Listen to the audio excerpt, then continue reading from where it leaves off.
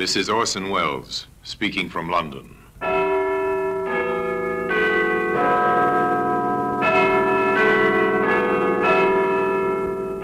Here in the grim stone structure on the Thames, which houses Scotland Yard, is a warehouse full of souvenirs, where everyday objects, a skipping rope, a glass, an iron, a stepladder, all are touched by murder.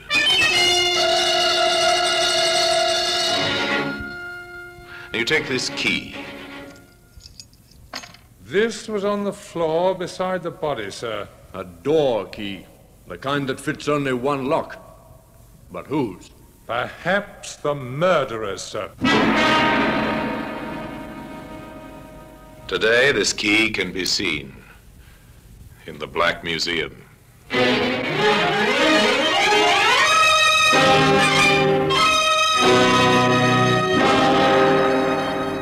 From the annals of the Criminal Investigation Department of the London Police, we bring you the dramatic stories of the crimes recorded by the objects in Scotland Yard's Gallery of Death, the Black Museum.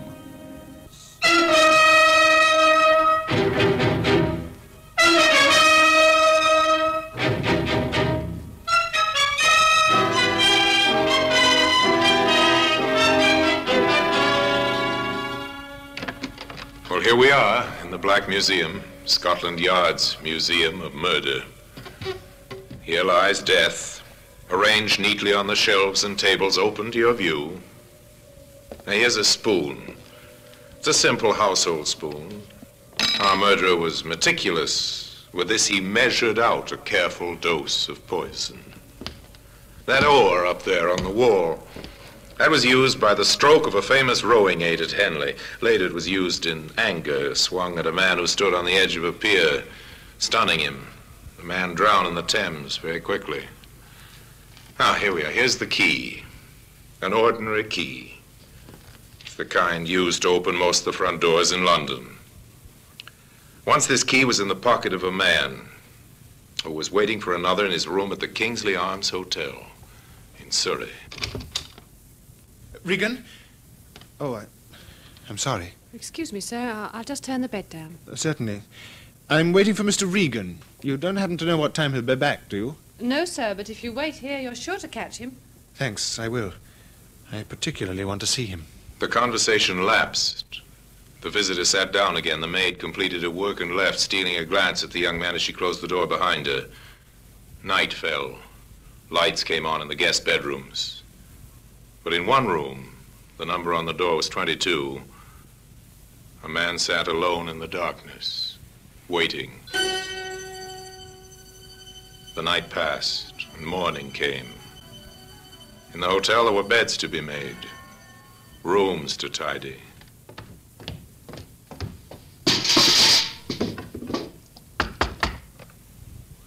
No answer from room 22. The maid was pleased her work could be accomplished without interruption. She was thinking of this as she opened the door. Stepped in. The bed was unused, turned down just as she'd left it. Sunlight was flooding through the two windows, and on the floor, a man lay dead.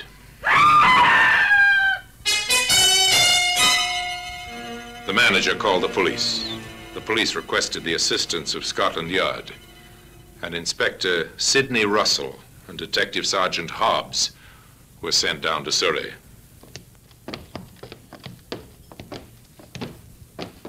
This is the room, sir. Number 22. Has anyone been in there since the maid found the body? No one, Inspector, except myself and the local police sergeant. On his orders, I kept the room locked. Good, ma'am. There you are. Thank you. I'll let you know when we need you, sir. The two detectives covered the room, and in their quick survey of the murder scene, they found several leads. His wallet, sir. Let's have a look at the identity card, Sergeant. There you are, sir. Name's Thomas Regan. What else you got there, Sergeant? Roll of notes, sir.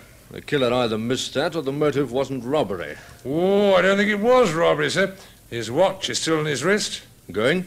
No, sir. It stopped at 7:25. That might have been the time the murder took place, though on the other hand, the watch might have run down this morning. He was shot through the head, sir. Surely somebody must have heard that. You would think so? Well, here's a shell I found on the carpet. .22. We'll keep this for ballistics. What else, Sergeant? Oh, some silver taken from his trouser pocket, a handkerchief with the initials TR in the corner, and a cigarette lighter. With the initials TR.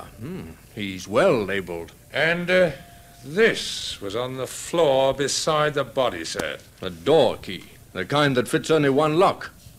But whose? Perhaps the murderer's, sir? Unless it belonged to Regan himself. Oh, it's not the kind they use in hotels. No.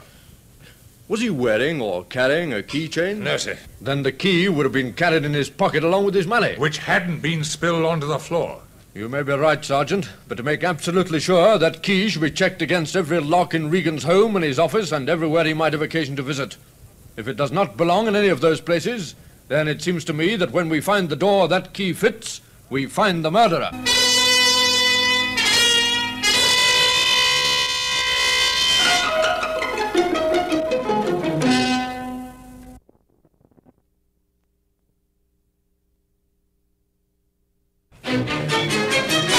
The detectives went downstairs to talk once more to the hotel manager. Inspector, this is a terrible business. Listen to those men in the bar. What about them, sir? They're newspaper reporters. Oh, this is really dreadful. The notoriety, the reporters, the headlines. It'll ruin my business. It wasn't very nice for Mr. Regan, either. No, I suppose not. Poor devil. What can you tell us about him? Only that he was a commercial traveller. He's stayed here before? Oh, several times. A traveller, eh? Did he work for any firm in particular? Would you happen to know? Yes, I do know, because they always paid the hotel bills. He worked for a London firm, Hardy & Sons Limited. Thank you, sir. I'll leave the room upstairs locked until we have it photographed and checked for fingerprints. Oh, Inspector, there's one other thing I'd better mention. I think it's important. Yes? A man called to see Mr. Regan last night. Did you get a good look at him? I didn't see him at all, nor did the desk clerk.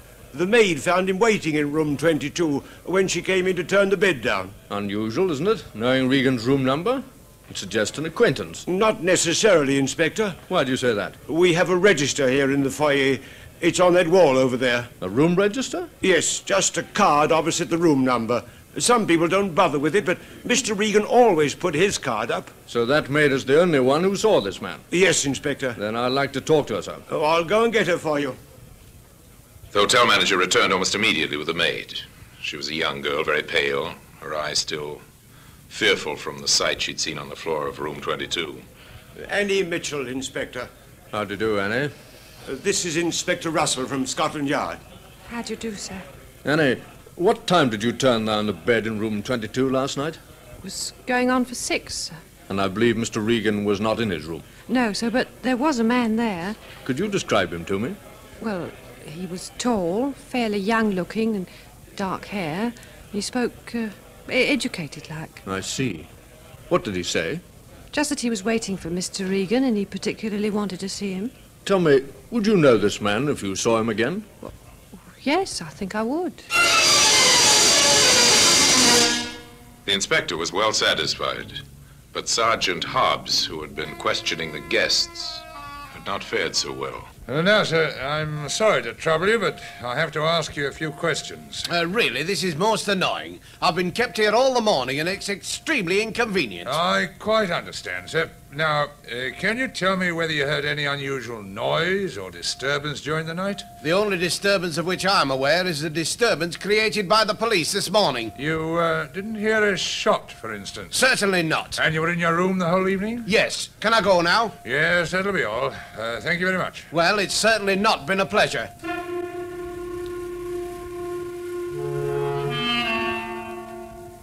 It seems nobody heard a shot last night, sir. Nobody at all. Not a single guest, even those occupying adjoining rooms. That's funny.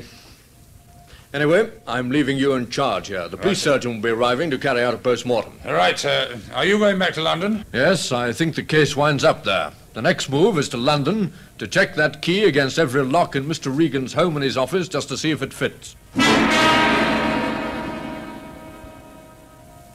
I'm very sorry to bother you, ma'am, but I'd like to go right over the house, if you don't mind, trying the locks and If there are any cases or cupboards, etc., that I might miss, I'd be very pleased if you'd point them out to me.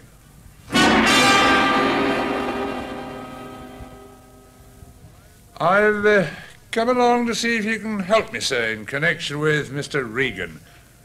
I want to know if there's any desk or a cupboard in his office, or the office door itself, which has a lock for which this might be the key. I believe you've a lock-up garage here, formerly rented by Mr. Regan. It must, of course, have a lock, and I'll be glad if you'd allow me to compare the lock with this.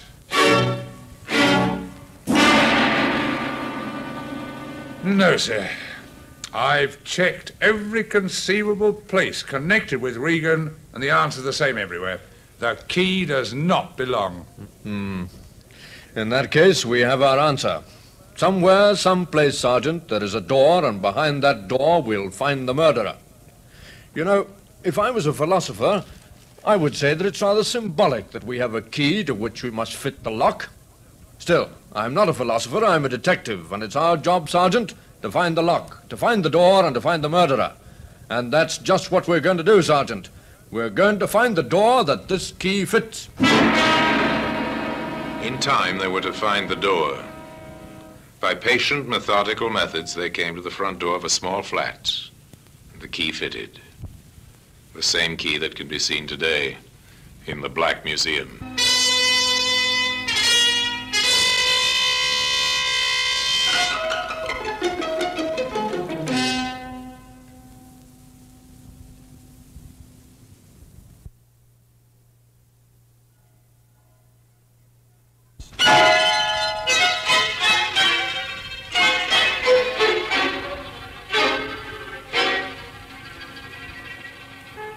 Inspector Russell went back to London, certain that the crime had motive, and that the motive would only be found by a search into the habits and associations of Thomas Regan. His first call was to the offices of Hardy & Sons, Limited, where he was speedily ushered into the presence of the reigning Mr. Hardy. Come in, Inspector. Sit down. Thank you, sir. Shocking business. Now, who could have wanted to kill poor Regan? That's what we're trying to find out. Of course. Shocking. One of our best travelers. What do you know of his personal life, Mr. Hardy? I may be able to help you there, Inspector. I believe in taking an interest in my employees. I've always encouraged them to bring their troubles to me. And Regan had troubles? Yes. He was a bachelor.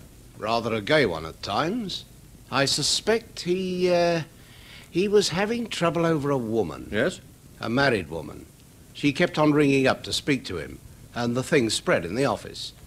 He was rather embarrassed and slightly worried about it all. Do you happen to know the woman's name, Mr. Hardy? I'm afraid I can't help you there, Inspector, though, wait a minute. Yes? He did mention something. That's right. I've got it now.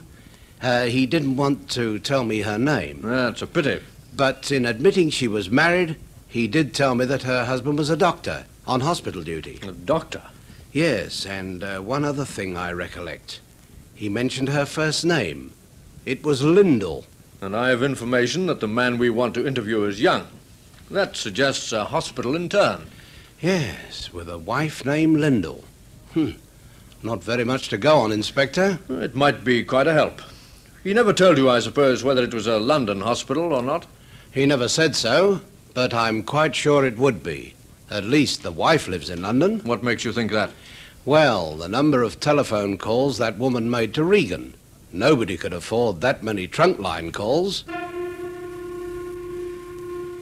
So they began in London, St. Bartholomew's Hospital.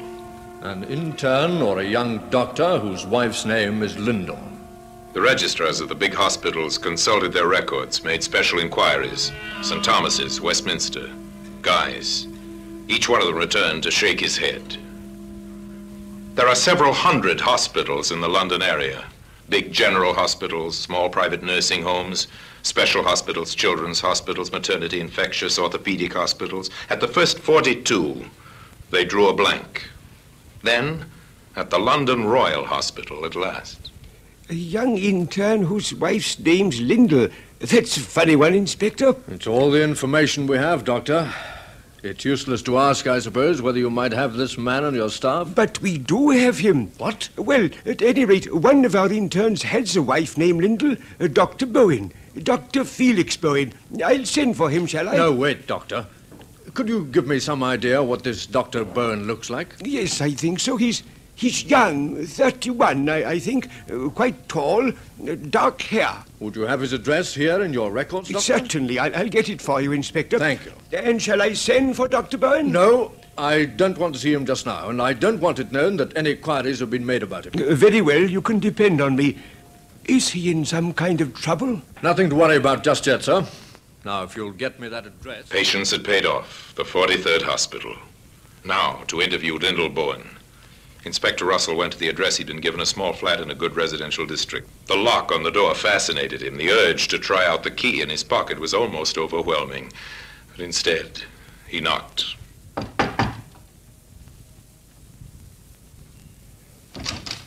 Mrs. Byrne? Yes? I'm Inspector Russell from Scotland Yard. Scotland Yard. May I come in? Yes, of course. Thank you. She was young, an attractive woman, but her eyes were frightened. Mrs. Byrne, when did you last see Thomas Regan? Regan? Thomas Regan? I think you know who I mean. But I don't, Inspector. I'm very sorry. Not at all, ma'am. Perhaps I'm mistaken. Well, of course, I've read about him in the papers. That is, if it's the same, Mr. Regan. It is the same. Mrs. Byrne, with your permission, I'd like to conduct a small experiment. Experiment? I don't understand, Inspector. It's quite simple. This key. Key? I'd like to try it in your front door. But Of course, if you choose to say no, then I won't be able to try it. You won't? But I also ought to warn you that I can return in a very short time with a warrant. All right. Try it. Thank you, Mrs. Byrne. I'll just open the door and insert the key. The key turned, effortlessly and easily. Hope died in the woman's eyes.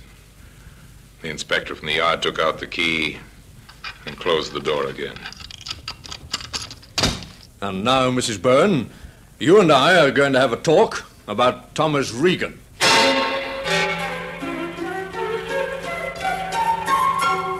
That afternoon, several significant events took place. A gun was found beneath a pile of medical books. It was taken to Scotland Yard to the ballistics expert there.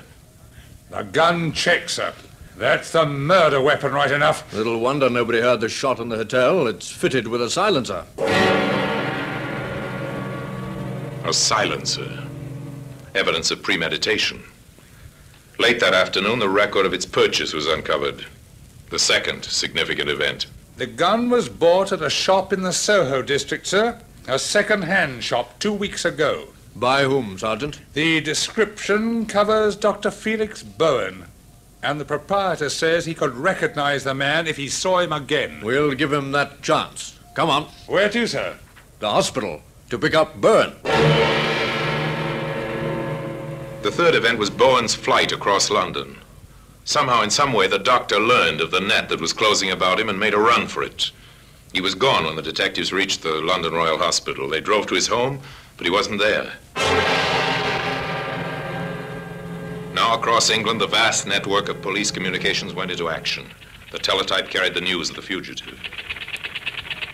Central to all stations. General alarm for one Dr. Felix Bowen, age about 31, 6 feet tall, dark hair. Educated voice, quietly spoken. Wanted on suspicion of murder.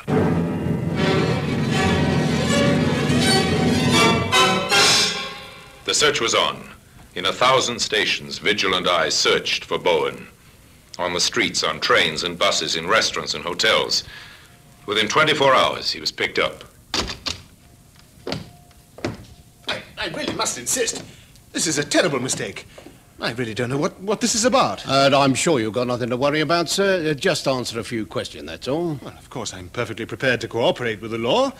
But I must insist on an explanation at once. Yes, of course, sir. You see, unfortunately, your appearance coincides with the description of a man wanted by the police. It's just a routine matter, sir. If you'll give me some proof of your identity, we can clear the matter up in a few minutes. But I explained to the constable it's no longer compulsory to carry an identity card. Yes, I know that, sir, but before we release you, we must have proof of your identity. Yes, but how can I? You see, sir, we must be sure you're not the wanted man. But I've told you already. Now, Mr. Bowen. Yes? Yes, Dr. Bowen.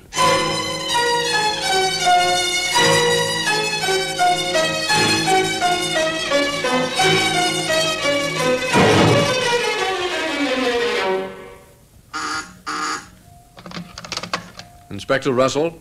This is Sergeant Thompson, sir. Highgate.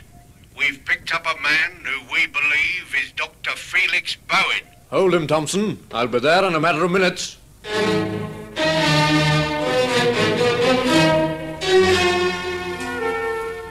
It was Bowen, right enough.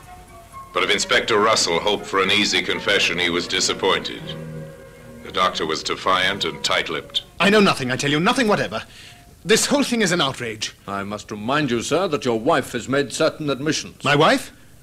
What has she told you? That she and Regan were having a love affair. That you found out. And the day before last, you went down to Surrey to see Regan. You returned late that night. Did I? And under a pile of medical books in your bookcase, we found the gun you used. The game's up, Bowen. The game is never up, Inspector, until it's lost. The evidence they had accumulated was impressive. But juries are cautious, and defense counsels are often very smart. There had to be no loopholes. There had to be complete corroborating evidence. I think we've got our man all right. The next thing is to prove it beyond all shadow of doubt. What's the next move then, sir? Well, Sergeant, there's one person who got more than a passing glimpse of the murderer. Oh, you mean Annie, the maid at the hotel? Right. We'll see how Mr. Bowen fares on an identification parade. I have a feeling he won't fare too well. Now, Annie, I expect you've heard of an identification parade. Yes, sir, like they have on the films. That's right, Annie, but this is not a film. This is the real thing. Before we go into the next room, I want to impress on you how important it is that you make no mistake. A man's life may depend on your judgment. So when you answer me, make sure, absolutely sure, beyond any shadow of doubt, the man you identify is the man you saw on the night of the murder. Yes, sir. Right then. Now, in the next room, there are 8 men. I want you to follow me into the room, take a good look at each of them, and see if you can pick out from amongst them the man you saw in room 22 waiting for Mr. Regan. Very well, sir.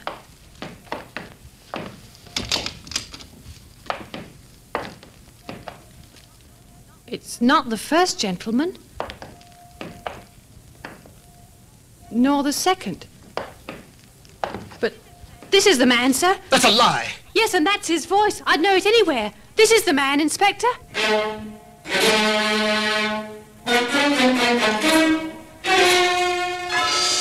Well, Mr. Bowen, would you like to make a statement to us now? I have nothing to say, except that I doubt that the evidence of a silly maid is likely to give you a conviction, Inspector, whatever you may think. We're depending on more than that, Mr. Bowen. There are other witnesses, including a silent witness, a door key. That was careless of you, Mr. Bowen. Very careless indeed. Bowen was identified also by the owner of the second-hand shop as being the man who had bought the gun some 2 weeks before.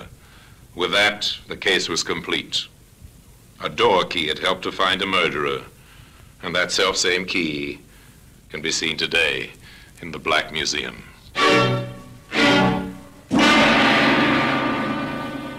Orson Welles will be back with you in just a moment. Bowen killed the man who had stolen the affections of his wife. His was not a clever crime. It was premeditated, without a doubt, but clumsily conceived. For the young doctor was no student of the art of murder. Yet he might have escaped justice had not a key fallen from his pocket, a key which ultimately brought the police to his front door. And now, until we meet next time in the same place, and I tell you another story about the Black Museum, I remain, as always, obediently yours.